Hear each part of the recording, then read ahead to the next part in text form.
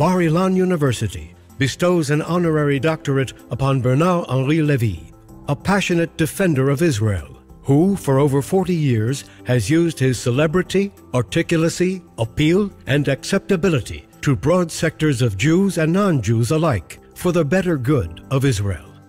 A noted French intellectual, philosopher, and writer, he has gained prominence for his creativity and originality of philosophical thought and outspoken courage and humanity in the face of injustice and wrongdoing on the global stage.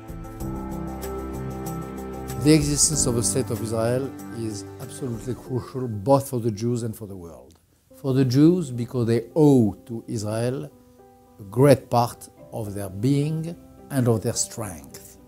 For the world, is a pole for democracy, is a pole of order, and is a pole of stability for the world. One of the beating hearts of the world is Israel, and the existence of Israel is absolutely substantial for the whole world.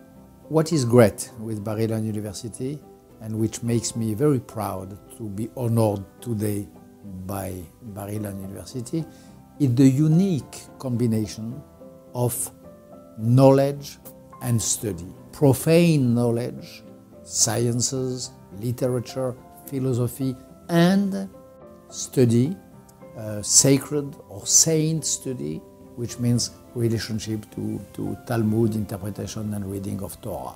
Combination of both, this is probably the best of being a Jew, and this is what Bar-Ilan University embodies more than anyone else.